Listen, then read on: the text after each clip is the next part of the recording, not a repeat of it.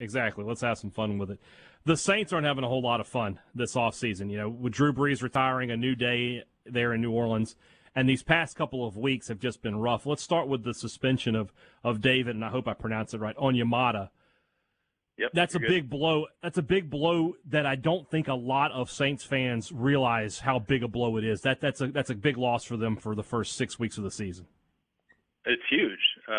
It would be big in any year, but it's especially big this year because he was going to really anchor the interior of that defensive line. In past years, maybe they would have been able to rely on Sheldon Rankins or Malcolm Brown or somebody else to pick up some of the slack in there. He's a really good player, but they had some really good depth there. And now, Onyemata was going to be the guy. They have some players they like in there.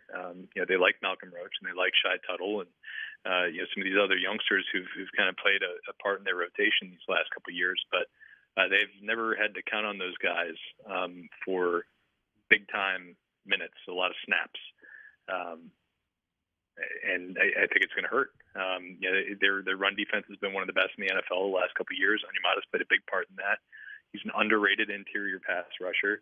A lot of those sacks that Trey Hendrickson and Cam Jordan and the like have piled up. Onyemata's played a part in that. He's a very, very good defensive football player, and it's going to hurt not having him for the first 6 weeks.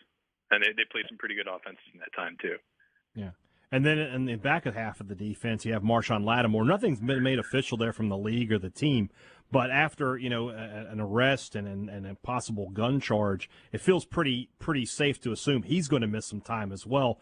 The Saints, they let Jenkins go. It's just sort of been a revolving door at that other cornerback. Lattimore's been the constant over the past few years. How are they going to handle that departure if and when it comes? Put something up against the wall and hope that it sticks. I mean, you're talking about two of the positions that were gutted the most this offseason. Yeah. You lost two really important pieces, that I just discussed in Sheldon Rankins and Malcolm Brown, and then obviously a very, very good man cornerback in Janoris Jenkins. Those are all very good veteran football players. And right now, I mean, nobody really has any idea who is going to be starting opposite Marshawn Lattimore in the best case scenario whenever he is on the field. And in the scenario where he is not on the field, I mean, you're just you're looking at a really weak spot on that Saints defense. They were very, very good against the pass last year. I don't think people gave them enough credit. They didn't give up a single 300-yard passer all season, and they faced a lot of really good quarterbacks.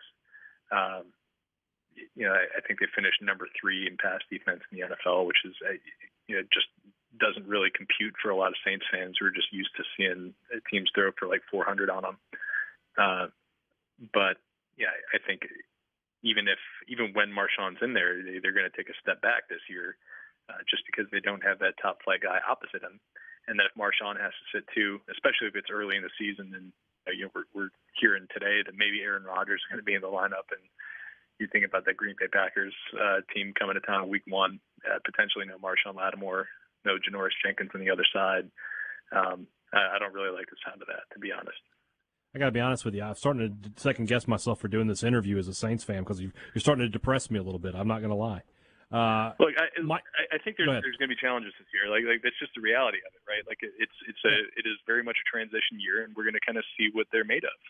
Yeah, the last 15 years, it's been, you can pretty directly tie the team's success to Drew Brees. Now, obviously, the last 3 years, specifically 4 if you want to include 2017,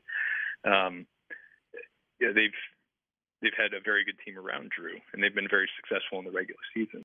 I just think that this year is going to really show us exactly how deep that team was, even though they lost a lot of players from it. It's going to show exactly how good a coach Sean Payton is. It's going to be. I just think there's a lot more room for this year's team to. There's a lot more room for interpretation as far as what the record's going to be. I think it could vary pretty wildly. A lot depends on Jameis. a lot depends on some of these young guys they're counting on. I think this rookie class is going to play a much bigger role than the rookie classes in years past. And maybe they hit on all that stuff like they did in 17, and they can keep this thing going. But there's a much greater chance this year for them to kind of fall back toward the middle of the pack as opposed to the last couple of years, and they were kind of a Super Bowl front runner.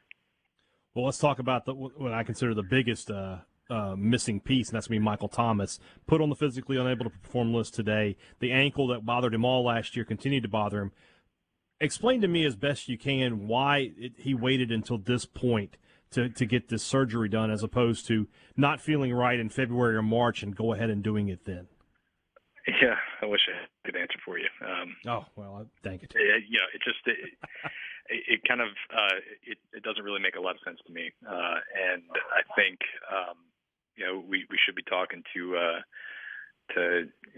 Sean Payton later this week, and maybe Mickey Loomis, and maybe we can get a better idea for how that actually happened. But we weren't able to go out there and see them in the summer for OTAs, minicamp, whatever you want to call it, because they didn't really have a traditional one, and all we're able to do is ask about how he is, and everybody's like, oh yeah, it's good to have him back out there, and come to find out in July that he's not going to be ready for the start of the season. It's kind of mystifying, and I'm hoping we get some answers for that later on this week. The Saints went ahead and made a move today and signed Chris Hogan, a veteran wide receiver, but obviously that's not the same kind of thing as you have with Michael Thomas. Can a guy like Traquan Smith step up and into that role, or maybe a Marquez Callaway? Who are the Saints going to lean on here in the first few weeks? I believe his name starts with Alvin and ends with Kamara. That poor guy is going to be tired. I really like Traquan Smith. They are going to feed him a lot out of necessity, I think. And I think that probably will result in an increase in Latavius Murray's role as well. But I really like Traquan Smith. I really like Marquez Callaway. I really like Deontay Harris if he can stay on the field. That's not a given because he's it is what it is. He's 5'6" and 180 pounds. Yeah. But those guys are all, to this point, have all been very good complementary pieces, and they've never really had to be the guy. I know Traquan's had huge games, but that's when teams were doubling Mike Thomas and trying to take him and Alvin Kamara away. I know they've been doing a lot of work with Jameis this offseason, and I think that should leave some room for optimism. I think they're going to be good players, but it's not going to help when you're taking one of the top 5 wide receivers in the NFL off the field. And you just really wonder how it's going to go. And honestly, it almost has to be Alvin. I think Alvin really put this offense on his back for a lot of last year when Drew was out and they were needing somebody to make a play, and Mike Thomas wasn't really a factor. And I think he can do that again, but they've got to get creative. And I think it's going to help. They're probably going to change things up a little bit. I think it'll probably take some of the shackles off of Traquan Smith if you can count on him to be a guy who stretches the field. And same thing with Deontay Harris. I think that's going to help, but it's not going to be optimal without Mike Thomas.